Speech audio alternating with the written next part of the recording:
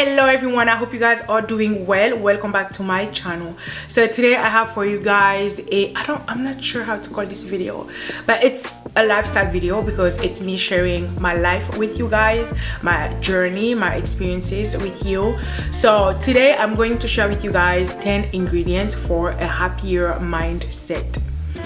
I'm a chef, so anything that makes something great I call ingredient. It's an ingredient for me. So I'm just gonna share with you guys 10 ingredients for a happier mindset, a happier, clearer and more peaceful mindset. I believe that everything starts in your mind.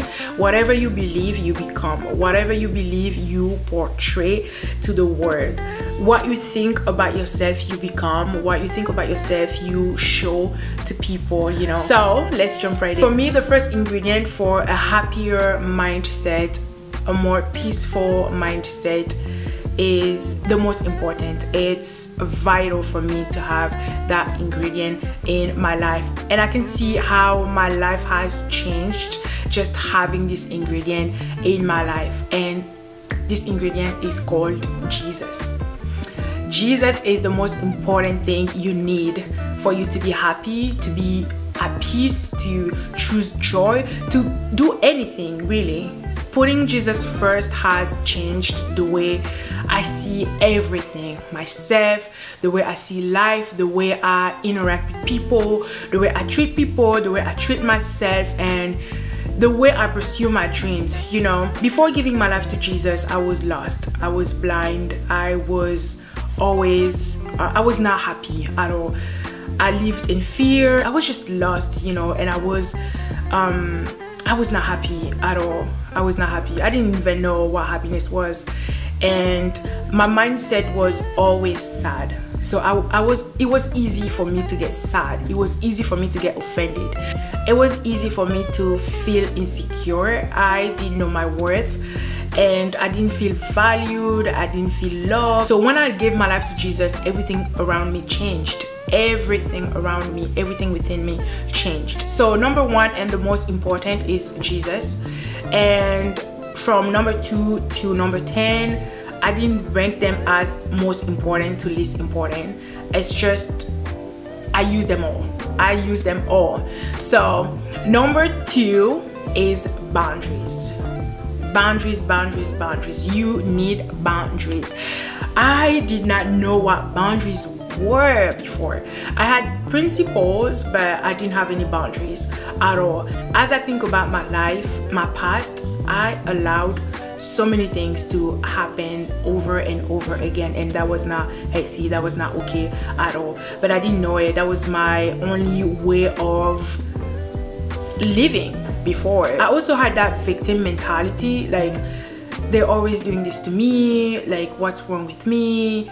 I'm not doing anything wrong. But I realized that I was doing something wrong by allowing people to do the same thing over and over again to me, you know.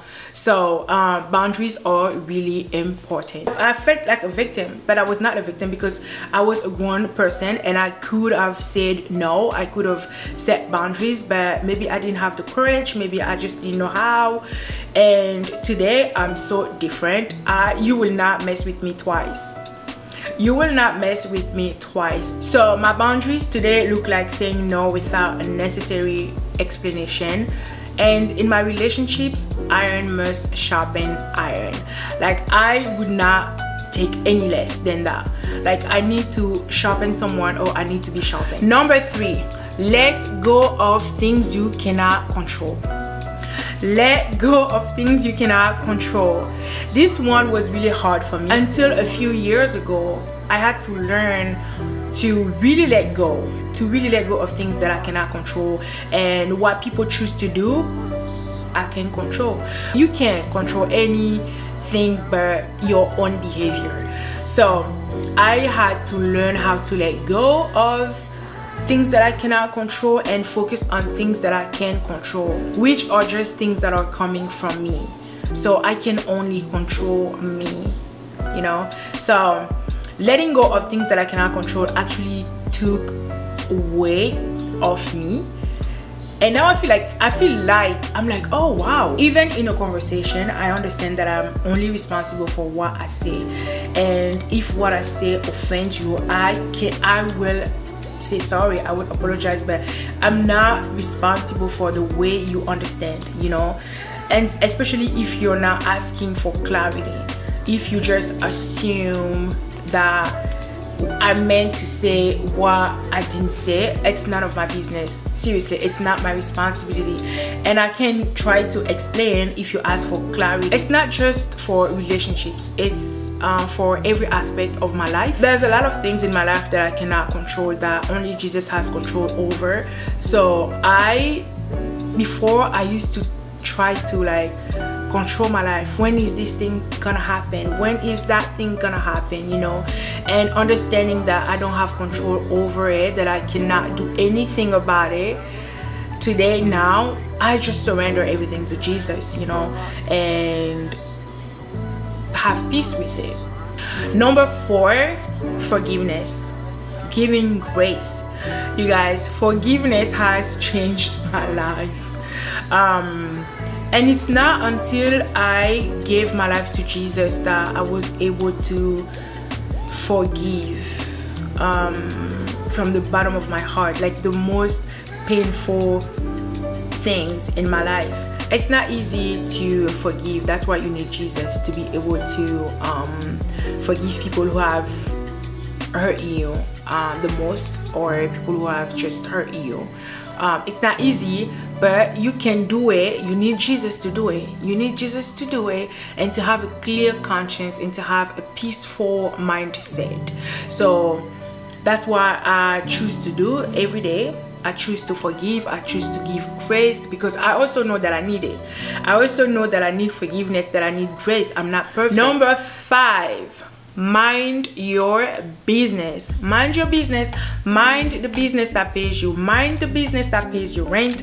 Mind your business. Putting my mouth in other people's business is something that I should have never done before. I know I've done it a few times. Give my opinion on somebody else's situation, and my opinion was never asked for.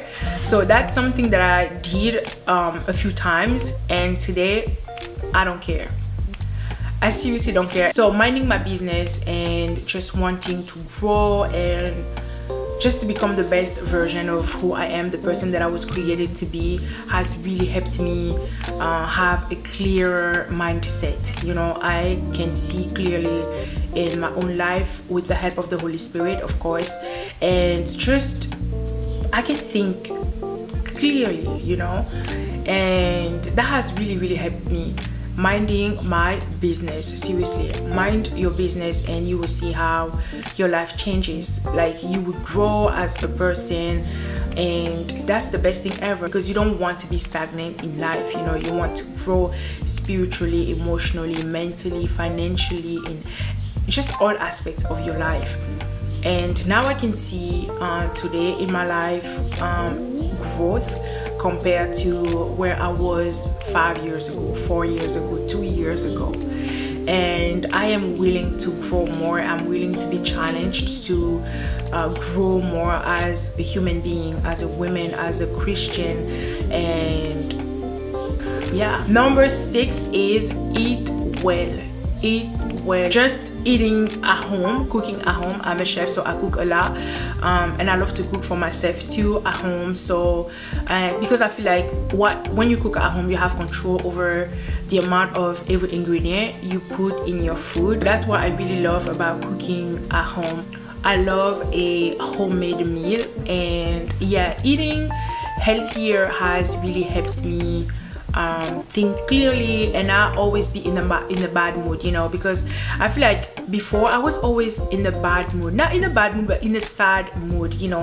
At some point in my life, I didn't want to do anything. I didn't want to see people. I didn't want to go out. I just wanted to be by myself at home, and it wasn't healthy, because the thoughts that were running through my mind when I was isolated, they weren't good. They weren't good at all. So eating healthy helps me with my mood, a lot. I'm not a doctor, I'm not a nutrition, so I don't know much about it. I just know what eating healthy has done for me, and I'm telling you guys, it's the best thing ever. And you feel great in your body. Number 7 is working out. It goes along with eating healthy. And I saw my mood change over time, you know, with working out, the way I think about myself, the way I see myself. Like, working out really helped me look at myself differently, you know, treat myself differently, dress differently, and yeah, so working out is therapeutic for me. It has been for a long time now, and I try to work out regularly. I have a gym in my complex, so I would go do cardio, and I would just work my abs and lift weight. And number 8 is work. Don't be lazy. Don't sit around all day watching TV and doing nothing. Work, do something. And I'm a creative person, and when I don't feel creative, I don't know, my day goes differently. So working really has helped me, and just being productive. You can work from home, and be creative. So even when I'm not working, even when I'm home, I try to do something creative. When I spend all day watching TV, I don't feel good. I feel like I just wasted a day. And you need rest, you know. When I take a whole day to rest, I feel differently because I rested. Like, I didn't watch TV, I didn't listen to music. Like, I was just resting because my body needed it. And it's different because I feel recharged. It's just different than just sitting on your couch watching TV all day, listening to music, eating junk food all day. That doesn't help with your mindset. That does not help with your mindset. So try to do something productive every day. Try to do something, like, even if it's cleaning your house, you know, clean your house, clean your bathroom, do laundry, make dinner. That's productive, you know. So instead of just sitting around, do something. If you're a stay-at-home mom, or if you just work from home, try to do something productive. It helps a lot with your mind. Number 9 is self-care. Self-care, you guys, I did not get into self-care until a few years ago. You guys, I did not care about exfoliating, like doing masks. Like, I did not care about all those things because I thought I didn't need it. So I was just taking my showers, brushing my teeth, and doing my hair, until out of nowhere I started having acne and hyperpigmentation, and I did not know what to do with it. I wasn't used to wearing makeup at all before. And when I started having like acne, I was trying to hide it. So I was using makeup to hide my skin, and it just irritated my skin even more. And trying to get rid of the spots and everything, I was using a bunch of products that just made my skin worse. And I was also going through a hard time, so I was stressed at the time, and I'm not sure if the stress actually caused me to have acne and hyperpigmentation, but it was horrible. It was really horrible. My skin was a mess, and I didn't even want to go out anymore because I didn't like to put on makeup. So I didn't like to go out because I felt like if I go to the store, I have to put on makeup, because I just could not stand having dark spots on my skin. And because of that, I learned to take care of my skin, and I'm not where I would like to be right now with my skin, but I've come a long way. I have come a long way. Now my skin is getting better little by little every day, and now I am into skincare, self-care, and I love it. It makes me feel great. It's been helping with my mindset a lot. It just makes me feel good about myself. Number 10 is rest. You need rest. you have 24 hours in a day and you need rest. I used to overwork. I used to work 10 to 13 hours a day because I wanted my paycheck to be big, you know. And I did it for a long time, and I started feeling really tired. I started feeling really tired, and I was burned out, you know. Going to work, I felt tired like after 2 hours just being there. And I didn't like that. I did not like that because I didn't feel productive at work, and I just didn't like it. And I decided to stop. I decided to work only 8 hours a day and not worry about the income, not worry about my paycheck, and take care of my body, take care of myself. And resting really has helped me a lot with my mood, my mindset.